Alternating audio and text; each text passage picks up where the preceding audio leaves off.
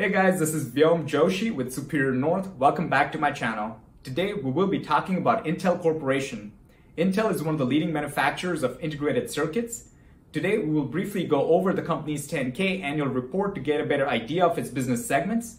Then we'll look at the company's fundamentals by reviewing the company's key ratios.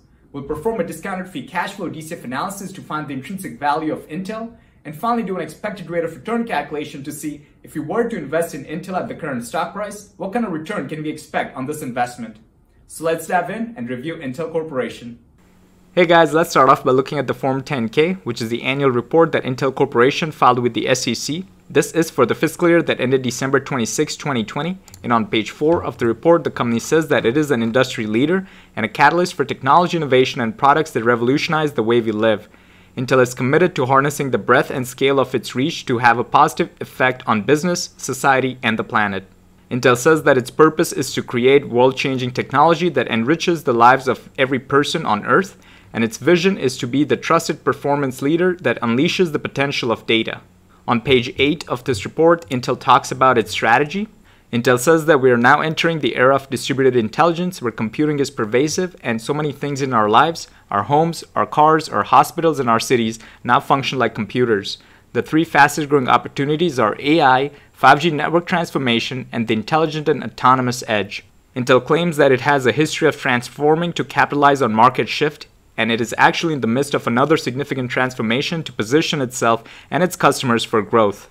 With Intel's focus on execution and re-energized culture as a force multiplier, Intel is transforming from a CPU to multi-architecture XPU company, from silicon to platforms, and from a traditional IDM to a new modern IDM. Next, Intel's priorities are to improve execution to strengthen its core, extend its reach to accelerate its growth, and redefine its position in the industry. Intel has 6 operating segments. It talks about its first operating segment on page 22, the first one being the data center group. Intel says that the data center group develops workload-optimized platforms for compute, storage, and network functions. Its market segments include cloud service providers, enterprise and government, and communication service providers.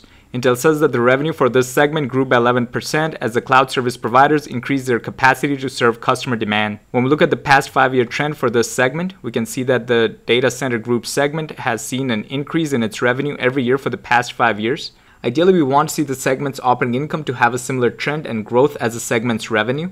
However, when we see a divergence in the segment's operating income when compared to that of the segment's revenue, we can safely say that for that calendar year, the segment was unable to keep its cost of goods and operating expenses in check. Intel discusses its second operating segment on page 25, which is its Internet of Things segment.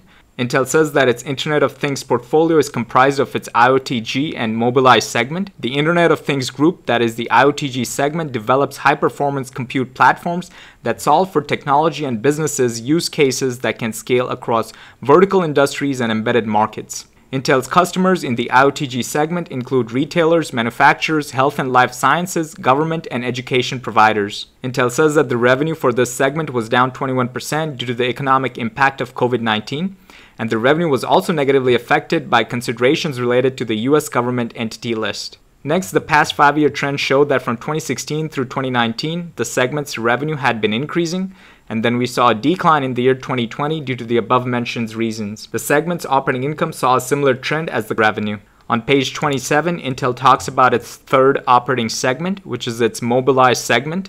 Intel claims that Mobileye is the global leader in driving assistance and self-driving solutions. Its product portfolio employs a broad set of technologies covering computer vision and machine learning-based sensing, data analysis, localization, mapping, and driving policy technology.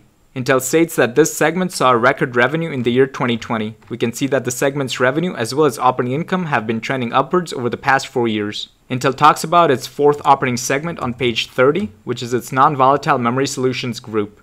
The NSG group provides next-generation memory and storage products based on breakthrough Intel Optane technology and Intel 3D NAND technology.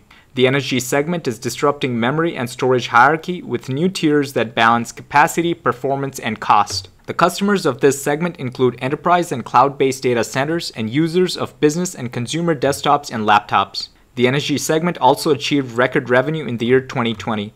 We can see that even though the segment's revenue have been growing every year for the past 5 years, it is unable to keep its cost of goods and operating expenses low, which is causing this segment's operating income to be rather subpar.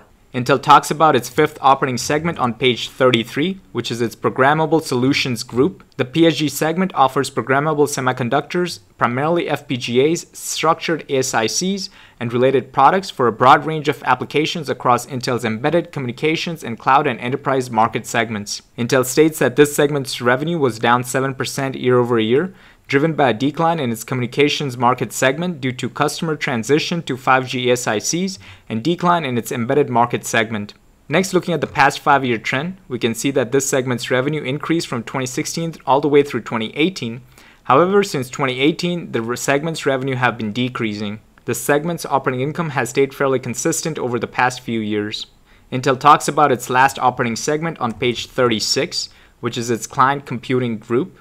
For this segment, Intel states that working with its partners across the industry, it intends to continue to advance PC experiences. As the largest business unit at Intel, the Client Computing Group is investing more heavily in the PC, ramping its capabilities even more aggressively, and designing the PC experience even more deliberately, including delivering a predictable cadence of leadership products.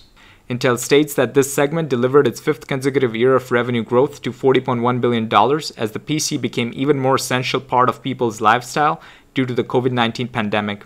Next, looking at the past 5-year trends, as above mentioned, the segment's revenue saw a growth every year for the past 5 years. However, when we look at the segment's operating income, we can see that the segment's operating income saw a growth every year from 2016 through 2019.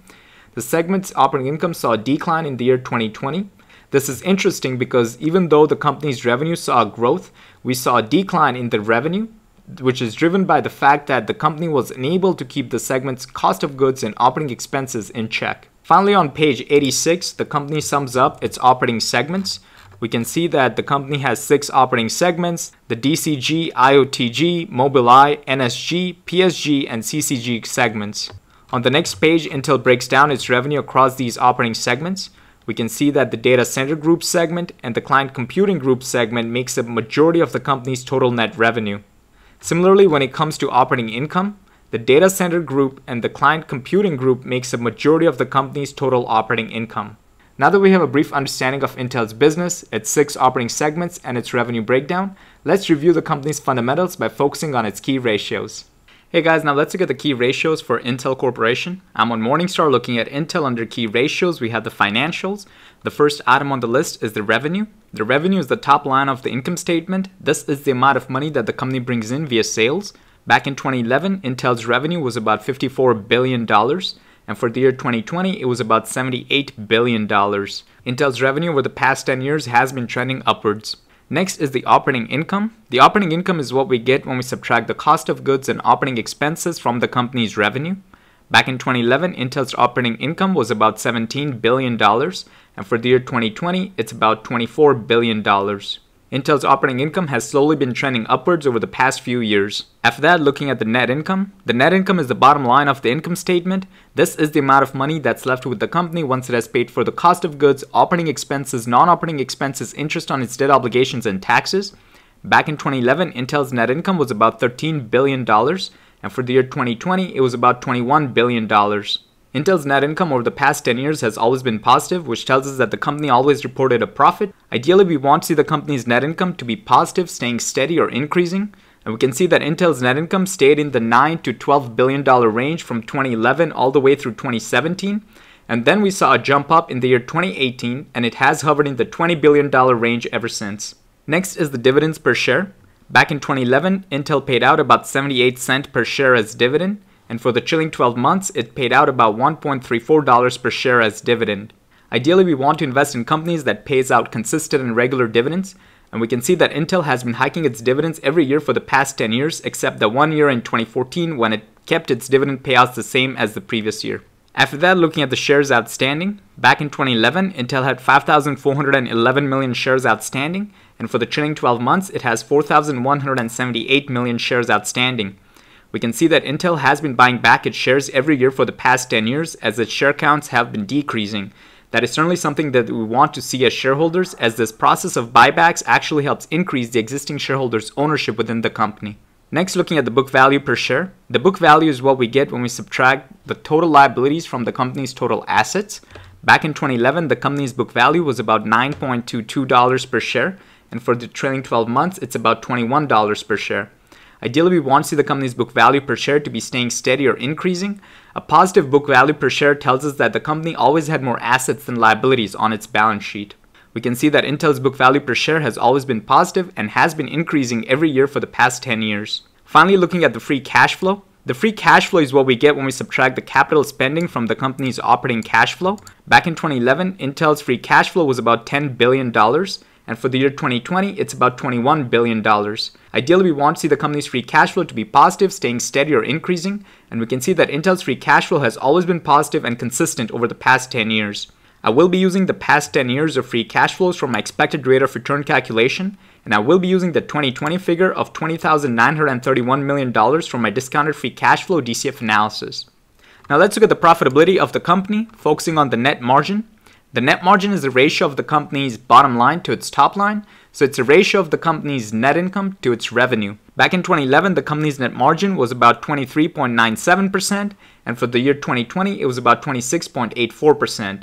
So what this 2020 net margin number means is that every $100 that Intel made from sales in the year 2020, by the time it paid for the cost of goods, operating expenses, non-operating expenses, interest on its debt obligations, and taxes, it had $26.84 left as pure profit. After that, looking at the return on equity. The return on equity is the ratio of the company's net income to its shareholders' equity.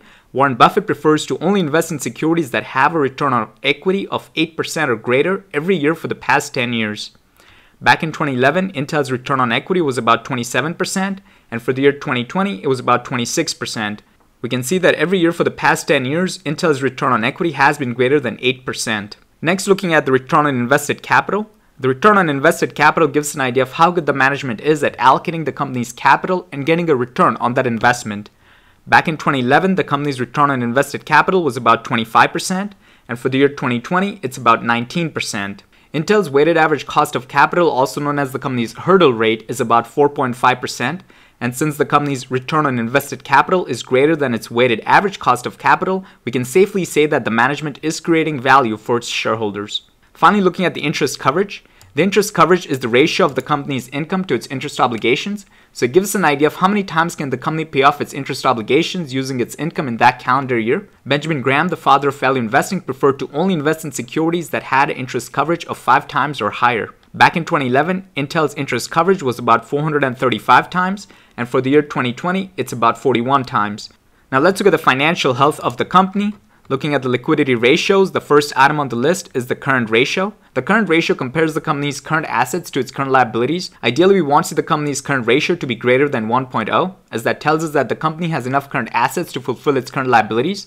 It's even better if the company's current ratio is greater than 1.5.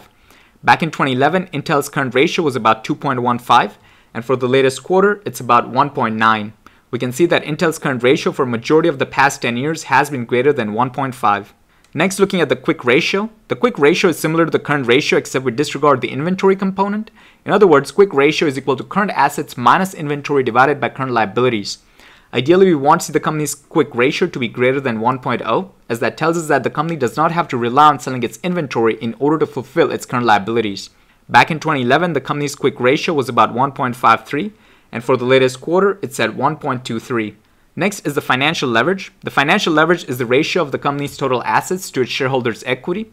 A high financial leverage tells us that more of the company's assets are financed via liabilities. Back in 2011, Intel's financial leverage was about 1.55, and for the latest quarter, it's at 1.89. Intel's financial leverage has slowly been trending upwards over the past 10 years. Finally, looking at the debt to equity ratio. This ratio compares the company's total debt to its shareholders' equity. Ideally, we want to see the company's debt to equity ratio to be less than 1. It's even better if it's less than 0.5.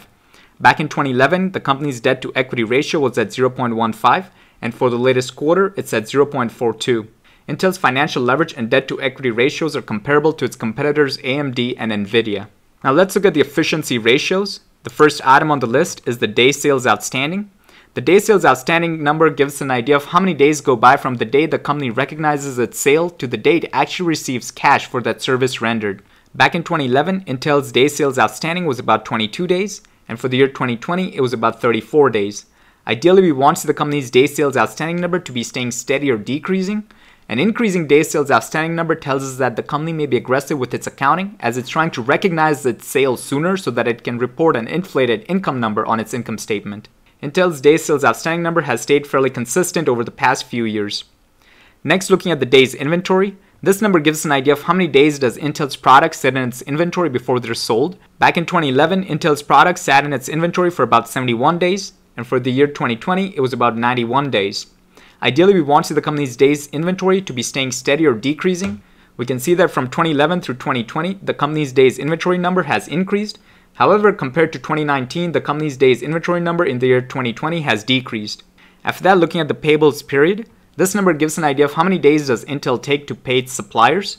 Back in 2011, it took Intel about 47 days to pay its suppliers, and for the year 2020, it took about 52 days to pay its suppliers. Ideally, we want the company's payables period to be staying steady or decreasing.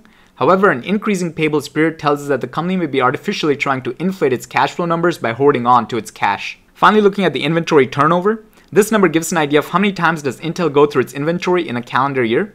Back in 2011, Intel went through its inventory about 5.16 times, and for the year 2020, it went through its inventory about 4 times. Ideally, we want the company's inventory turnover to be staying steady or increasing. However, in the case of Intel, the company's inventory turnover has been trending downwards. Now let's compare the company's current valuation to that of the S&P 500. The S&P 500 is the aggregate of the top 500 companies in the United States. The first item on the list is the price to earnings ratio. Intel's PE is 11.8, whereas S&P 500 is at 26.5. Intel's price to book is at 2.5, whereas S&P 500 is at 4.4. Intel's price to sales is at 2.8, whereas S&P 500 is at 3.2. Intel's price to cash flow is at 6.8, whereas S&P 500 is at 17.6. And finally, dividend yield. Intel's dividend yield is about 2.6%, and S&P 500's yield is about 1.5%. We can see that on all these valuation metrics, Intel is undervalued when compared to the S&P 500. Hey guys, now let's look at Intel's discounted free cash flow DCF analysis. Over here, I pasted the company's 2020 free cash flow number that I got from Morningstar, which is at $20,931 million. I'm using an annual growth rate of free cash flow to be 6%. What this means is I expect Intel's free cash flow to grow at 6% every year for the next 10 years. I'm using a discount rate of 10%.